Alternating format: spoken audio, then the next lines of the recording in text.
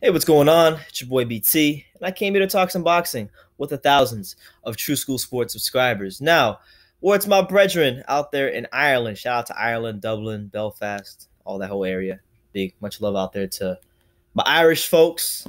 But yeah, man, wanted to talk about Ireland's own Katie Taylor. She recently scored a tough, not a tough decision. I don't want to say too tough, but she scored a unanimous decision victory over Jessica McCaskill out of Chicago.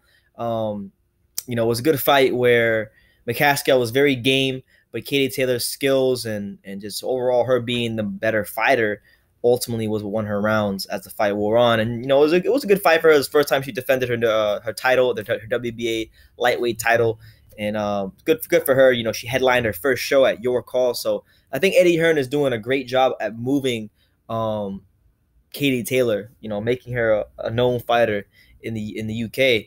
And I think it's funny. I think if not to get off topic, but I think some women's boxers should consider signing with him. Just because I feel like he would give the women's fighter the best chance to succeed and grow a brand and make a name for themselves. But that's just my opinion.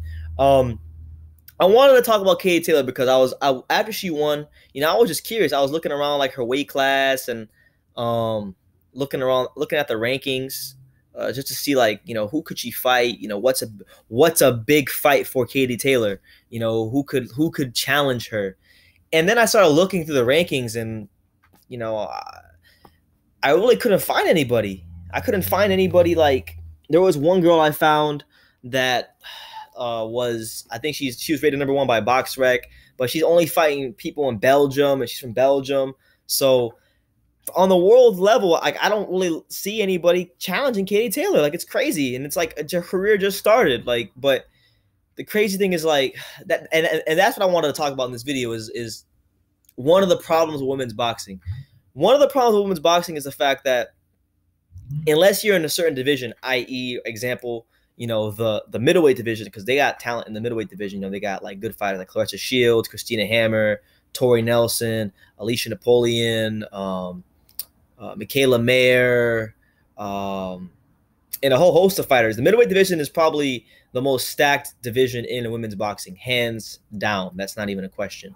But for Katie Taylor's weight class, which is lightweight, like I'm looking at like I was looking at just the top people around her weight, and it's like they had this one like 39-year-old woman from Argentina, but she looked like she was 50. She had a good record. Then there was another girl from Belgium that I told you about. There was what's her name? And then she's already beaten a couple of people around her weight anyway. So it's like my issue with Katie Taylor is like she's a good fighter. She's clearly gonna be big in the UK. Eddie Hearn's moving her perfectly. But my thing is like for the health of women's boxing, because they're trying to strive. I know people, I know people have their thing with women's boxing. Like they think it's whatever, they suck. And for the most part, like I'm not gonna lie, like there's only a handful of women's fighters that I care about, like that I think are good that I'd watch. So I'm not gonna sit here and say all women's boxing is great, because it's not. I mean, it's not. The talent pool isn't as big as men's, but the top fighters in women's boxing, I'm talking about the top fighters. Like I'm talking about the Katie Taylors, the Amanda Serranos, the Claressa Shields, the Senicia Estradas, those Cecilia Brækhus, those fighters in women's boxing are some of the best pound for pound talents in boxing, hands down, no doubts about it. If you watch them fight, their skills, I mean, obviously they're not gonna have the same power as a man, but their skills are just as good, if not better. I mean, what's her name? Claressa Shields and Senicia Estrada have better boxing skills than Deontay Wilder. So, with that being said, my thing is like, who could offer this girl a challenge? Like, where does it come from? Like, I don't know, man. It just I have genuine concerns for Katie Taylor and her career, because I look at the rankings, and I'm gonna go look right now while I'm talking to you guys. Like I look at the rankings and I just look at some of these women, and I don't really know much of them. I never seen many of them fight, so maybe it's just me being ignorant and I had to go do more homework. But like, first of all, she's a two-time gold medalist. She's ridiculously skilled, The last girl she fought, McCaskill, was the first person I've seen out of all her fights that has offered any sort of resistance towards her, and she was a 5-1 girl. I mean, I don't know, man. I guess the good thing would be for Katie Taylor is that she's 31.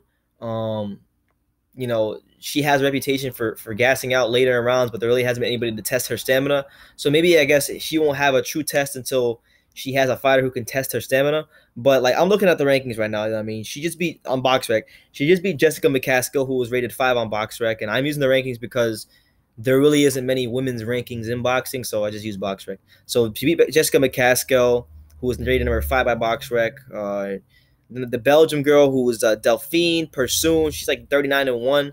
I think she should try to fight that girl. I don't know how good she is because she's only fighting domestic opposition. She's only had one fight ever outside of Belgium. Then you have like Chantel Cameron, who I've been hearing a lot about. I've heard of her, but I don't really know much about her. She's let's see, what's this Chantel Cameron girl about? She's got 4 KOs. So I mean, all the people she KO'd have losing records, but actually no. Nah, she actually KO'd. They actually have a common opponent, Chantel Cameron and Katie Taylor, which is interesting. That they both fought Vivian Obanoff, who is probably the most beautiful woman in the division, but um, she's not the best fighter in the division.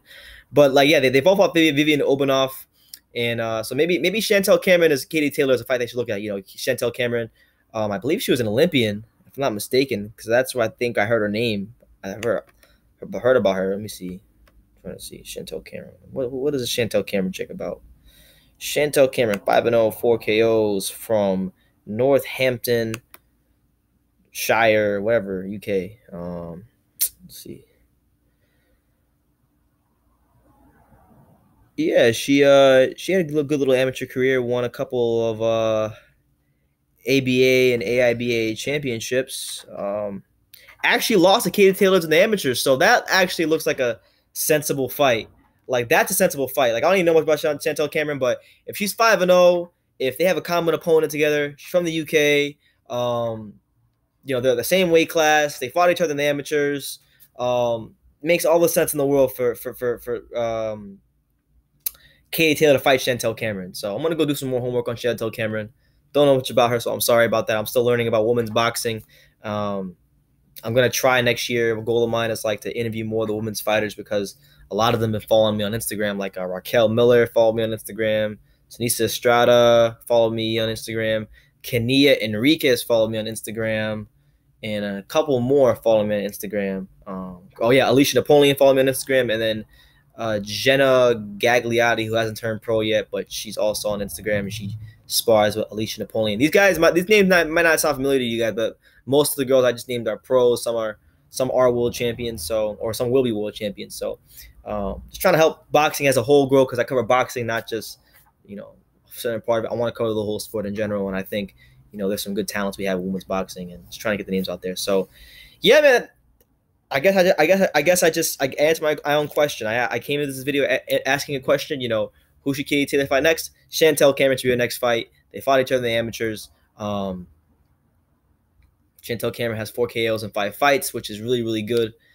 And they have a common opponent, so why not? They're relatively at the same stages of their career. I think Katie Taylor has slightly more pro experience, but make the fight happen. It makes sense. So hopefully Katie Taylor can find more challenges in her in boxing because I just genuinely want to see her do well. I want to see all the women's fighters. I want to see Claressa Shields and Christina Hammer do well. I want to see Sunisa Estrada and Marlena Esparza and Amanda Serrano, if she ever decides to come back to women's boxing, just all have a successful career and help the sport, not just women's boxing, because I don't want to just say women's boxing. The sport as a whole. When women's boxing grows, boxing will grow as a whole. It's much like the UFC. When Holly Holm and Ronda Rousey and Miesha Tate and all these girls got famous, the UFC got famous. So if women's boxing wins, boxing wins, and that's all I want at the end of the day. I want the sport to continue growing.